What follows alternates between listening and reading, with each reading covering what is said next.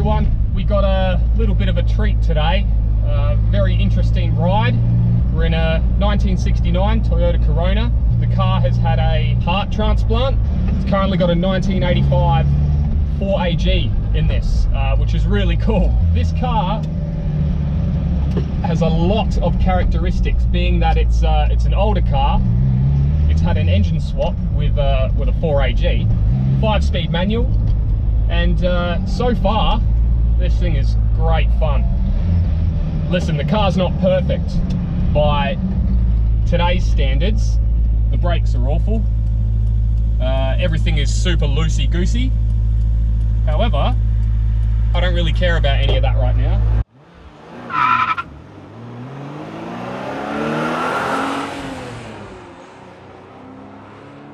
This car is a perfect Sunday cruiser.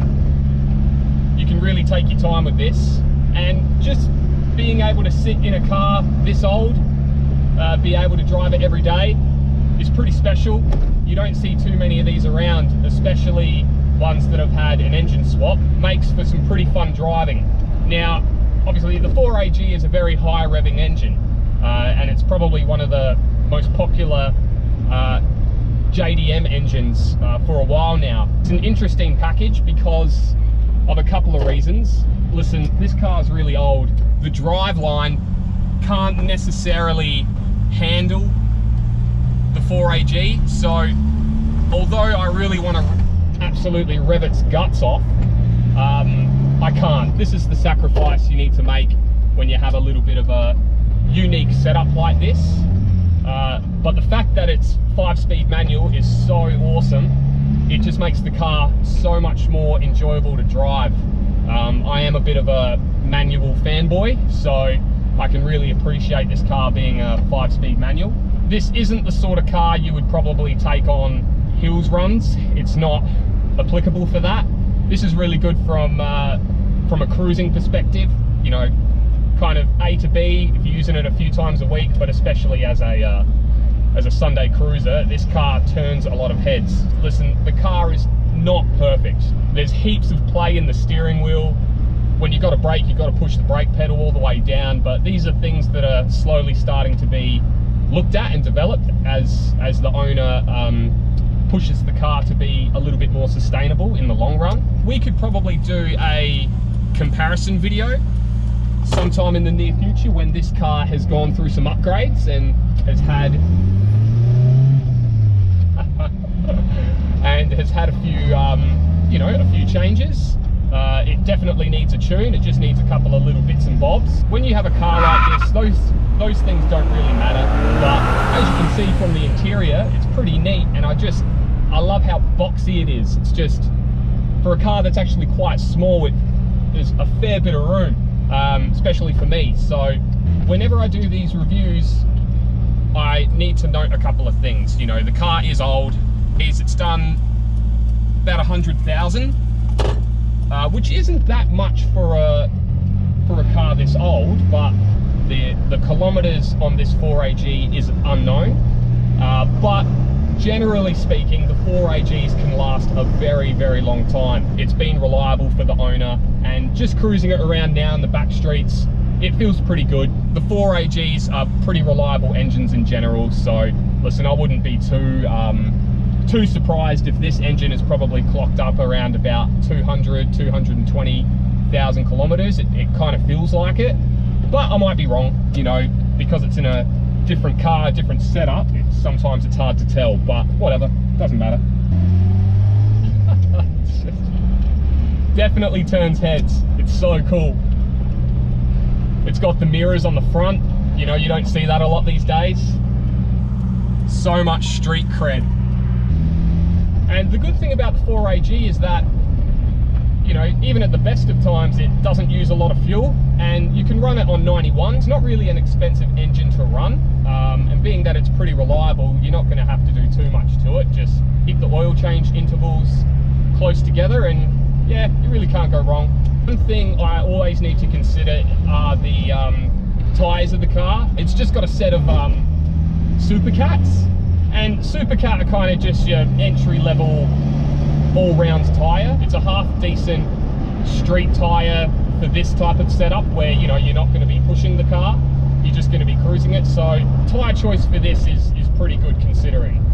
And just cruising it now, 5th gear, sitting at about 55 k's an hour. It's got a really nice kind of low drone to it, but it's not too loud. It's the type of drone that you could easily put up with from day-to-day driving. It's almost like a running joke, you know. It's just the more you kind of driving it around, the funnier it gets, and that's no disrespect. I genuinely enjoy the feeling this car's giving me right now, because it's not perfect. It's really wobbly, everything's really loose. You got to really press down on the brakes, so if you were to have to brake this thing in a hurry, wouldn't go down too well. But that's why it's a cruiser. It allows you some room for error, so to speak, when driving. And the fact that it's got the bench seats, I'm sold. That's it, that's all you need. You just need some bench seats. So this is a great car if you are with someone you love. The bench seats definitely come in handy. But listen, they are pretty cool, and you can easily fit 2 adults side by side. You can fit a couple of adults in the back to go on a Sunday cruise. So yeah, really cool, loving it. One thing I like about this car, guys, is you can see everything. It brings the outside in, which is so cool, because a lot of the new cars these days, and you know, I can appreciate this because of the improved safety, they have these huge pillars and it's just so hard to see out sometimes. But with this, it's like you're driving a fishbowl. This is as good as a sunroof. Like, seriously, you can see everything. The car's nice and bright, it's not dark and gloomy. I mean, it's not the best color, it's kind of a very boring brown, you know, that kind of ugly late 60s, early 70s brown. You know, it's not nice, but this type of car and this type of setup, it's not really about the color. It's about how it makes you feel.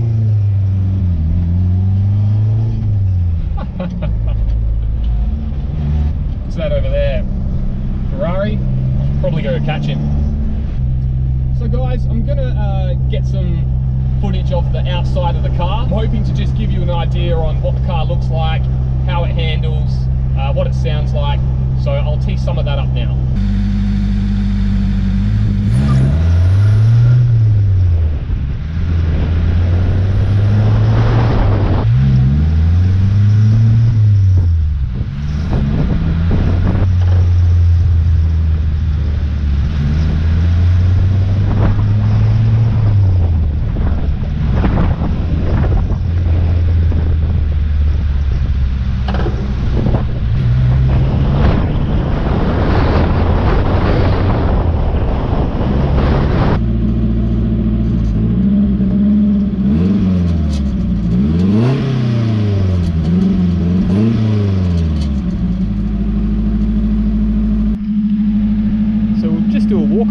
Guys, as you can see, for a 1969, listen, it's not perfect, but all up, it presents okay. Usual rust, but there's nothing that's going to compromise any body structure. And she sounds alright as well. And you just can't deny that cars like this, they just look great. Seriously. The mirrors on the bonnet, that's what sells it for me. It's so cool. You don't see it too often. Anyway, let's go for another drive.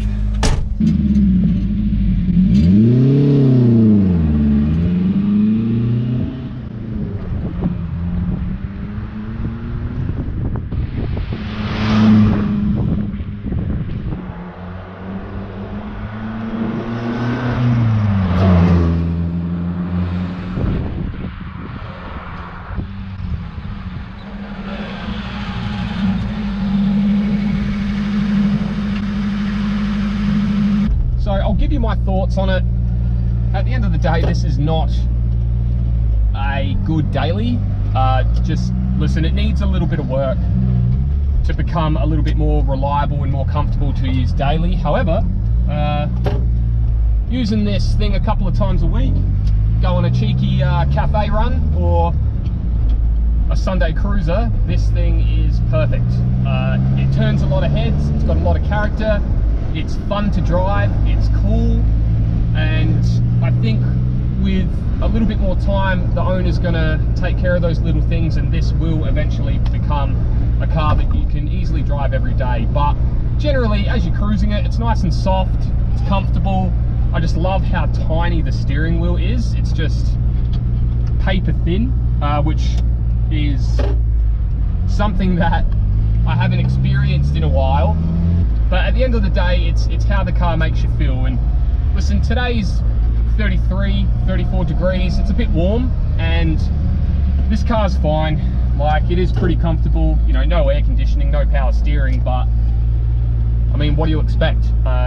If you were to be upset about that, then you're driving the car for the wrong reasons, you know. And I keep referring back to character, you know, the fact that it's got no power steering, the brakes are awful. If you are driving this thing day to day in kind of very busy areas, busy traffic, I wouldn't feel comfortable. I would kind of feel nervous, and that's not what these cars are about. You need to enjoy it. Give yourself plenty of space, plenty of time. Take it out on days that aren't too busy. You know, drive it on some roads that are not busy or not too crowded, and generally you're going to have a pretty good time in this thing. I just love how long it takes to change gears. It's just from every single gear you need to shift a whole arm length just to get a gear. I could only assume that there isn't too many of these setups, you know, particularly a Toyota Corona with a 4AG in it. So I guess it kind of makes it unique in a sense.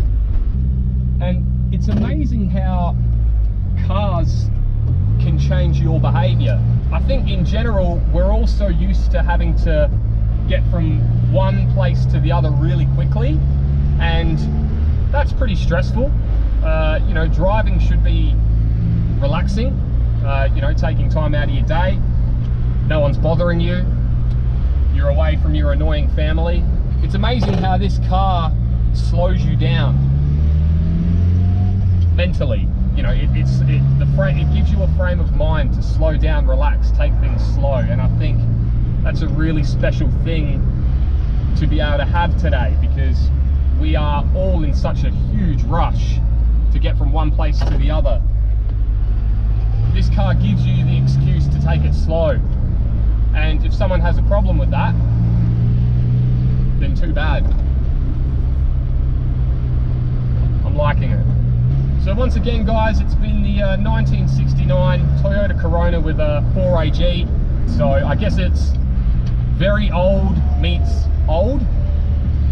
I wouldn't call the engine upgrade a modern one, but I think with the right time and right additions, this car can definitely be bought into the modern era. Once again, everyone, thank you for watching. I'm really happy I got to share this car with you. It's something that you don't see a lot of. A big thank you to the owner who's given me the chance to drive it today. That's what you do with this car, you drive it. A lot of cars these days is they drive you, but this, you get to actually drive it and experience every little bit of this car, and that's why I'm liking it so much. Thank you very much for watching, and I will see you on the next one. Thanks again. Take care. I'm gonna wrap it up, it's too hot. Whoa. I'll do a little second gear pull. Oh, hey you. Just really drive through the gears.